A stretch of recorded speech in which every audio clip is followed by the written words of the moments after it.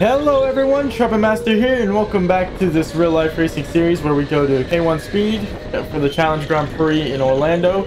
This is for October, so this is going to be round 10, but this is actually round 9 of the, that's actually going to be counted for the championship so far. Because in June we actually had a championship and I couldn't get a chance to footage it with the GoPro because I accidentally made it in a hyperlapse, so it didn't really get the footage properly, so I never ended up showing it. But so yeah, that round actually ended up being dropped because the corporate system for these K1 Speeds, not all the tracks were running operational. So what they've decided to do is to drop that round for the month, and then they have a makeup race in November. So that basically means after this race we're gonna have 3 races at the end of the year instead of 2. So that kind of leaves things in an interesting situation. As a result, it actually gave me my 7-second gap that I have right now. Like, if it wasn't for that, I probably would be second in the standings because June was not exactly a good month for me. So being that was dropped, it kind of puts me the championship in my favor with 3 rounds left after this one. But yeah, because it's a very good situation. But yeah, in qualifying here, this is we'll go ahead and talk about right now, is the carts were just really close together. They were nick and tuck. It was the differences between the carts in quali were almost negligible. Like, you could tell there was like a couple differences. Some of them had different driving styles and stuff, but in terms of lap time, there weren't any like outliers that were really awful cars. There were some that were maybe slightly slower than others, but it wasn't something ridiculous because as a result in qualifying here, I got a 894 actually, and that put me in 3rd place. And the pole guy got a 25.062, I believe it was. And yeah, second place was only like 14 thousandths ahead of me. That put us in 3rd place for the starting grid, and it was very interesting because it's like normally that time would put you on pole, what I set, but it's just the carts have gotten so good to this point where it's really just down to the drivers at this point. And now off the start, get a very good start, put myself into P2, just tucked to the inside and just reacted properly, and I just decided to slot in behind Robert here. Robert Burgess coming in, he actually had an interesting situation going up to the start grid because when we were heading out onto the track, his parts was just like switching on and off, and they were checking on it before like the start of the race to make sure it was all good and it was good to race. But it was interesting, so I was like thinking maybe there's a weakness to that cart and I might be able to exploit it to get past them. And that was in my mindset when I was getting going here, so I was like, maybe I'll just try to see when an opening opens up. And it wasn't going to happen around this area. It was going to have to be in the turn 1 because I noticed he was slow in turn 1. So maybe I can tuck up under him and maybe get him into turn 2, and that's probably going to be the best move I could probably do because there's not a whole lot of overtaking opportunities around this track. So yeah, actually right here I was going to try something like that, but he actually was too far away, and I was like, alright, I'll just tuck in the racing line. But he actually slid out a little bit, caught me off guard, so I had to hit the brakes to make sure not to slam him too hard. And yeah, it looked like he was really all over the place. So yeah, turn 1 was definitely a weakness of his, so I was going to go ahead and exploit that on this next lap here. I was right. Just take the normal racing line, tuck up under him, get a little bit of slipstream, swing out wide, and cut back right in. And here is where I thought I made the move done and stick and done. But actually what happened, his cart actually ended up dying there right as I was passing him. So it kind of left an interesting dilemma here. So they actually had to stop the race because his cart died. So we basically put it so that we had to stop the race, make sure he swapped his carts and everything, and then we have to wait until he kind of gets back into position. So what ended up happening is we actually started going side by side. And yeah, I'm gonna let Dan kind of explain it here. Alright guys, we're gonna restart this race in one moment. We had a cart completely die out. It is not moving, so we will replace it. There's a complete failure on the cart, so we're gonna replace this cart. One moment, once we get that replaced, I'm going to allow you to come back up.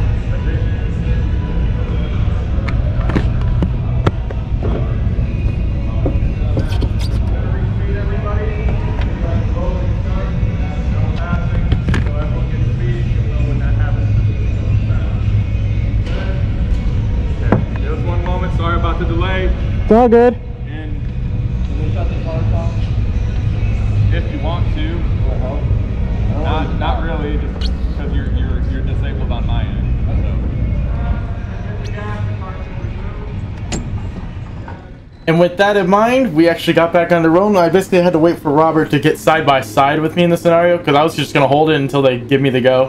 And yeah, this is where they did it. So I basically just let him have the inside here, and I ended up actually having a better run. So it actually, I mean, I guess in the end, I actually got the position, but I don't know. I feel like I probably should have given the position fully back, but they thought I should have kept the side-by-side situation, just let us battle it out that way, but I don't know.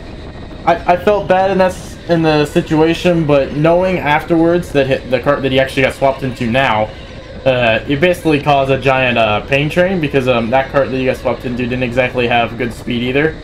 So I kind of feel a little better about like making that move stick there, because if I didn't do that, I probably would have been stuck behind that train as well. And as you can see here, I'm already pulling out a little bit of a gap to Robert, and it's causing a bit of a train behind me. And I'm pulling away from it. So I was right. I'm like, I'm just gonna go ahead and pounce on this while I can, take advantage, and just pull away from the gap. And that's actually what I ended up doing. And I won't say exactly right now, but near the end of the race, I'll tell you guys exactly the huge gap that it was. It was quite massive. I was actually in like a different area code. That's another way to describe it. But yeah, I hope you guys do enjoy this kind of content. I hope you guys do enjoy. If you do, please feel free to leave a like. And if you guys want to see more of this in the future, please feel free to hit that subscribe button. If you want to like be alerted when I upload those videos, feel free to hit the bell if you want as well. And with that in mind, I'll see you guys next time.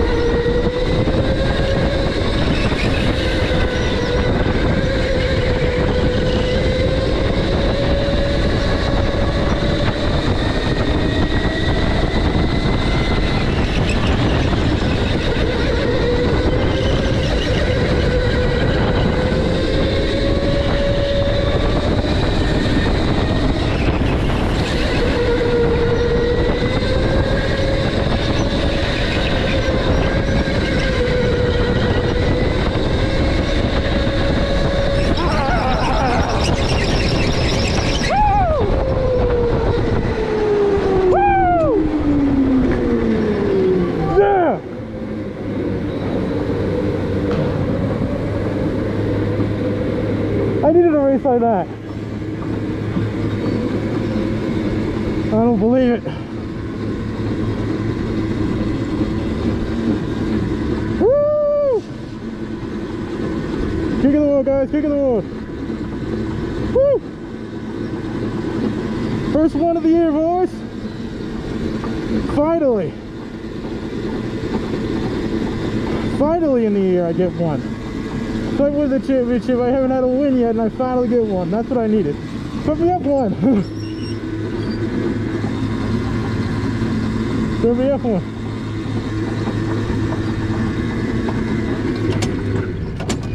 There you go.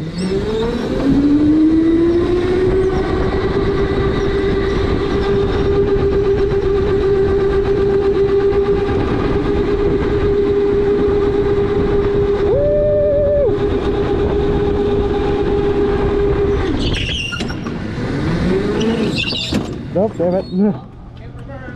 Reverse. Can I have drift tires so I can do donuts? Woo! First one of the year. First one.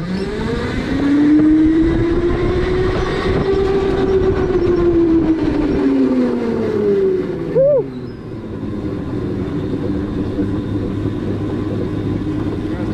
Thank you. Thank goodness.